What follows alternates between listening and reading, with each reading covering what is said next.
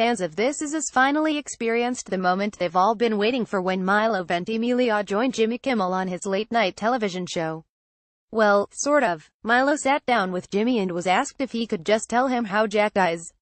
Milo says that they all know he can't, even when Jimmy asks if he could just tell him as friends, but he agrees to do Jimmy, the audience, and viewers at home one better. Milo says he can list off the ways Jack didn't die on This Is Us, and well, everyone agreed that it was better than nothing.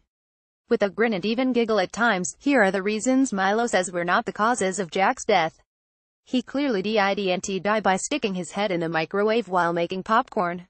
So we crossed that off of our top 5 reasons we thought his character perished. He didn't die while eating a peanut butter and banana sandwich on the toilet, like Elvis.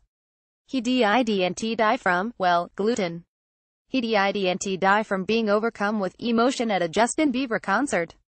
There goes another reason on our top 5 list. Now, last but not least, Jack didn't die giving birth, so all in all, we know just about as much as we did before, just don't let him know we said that.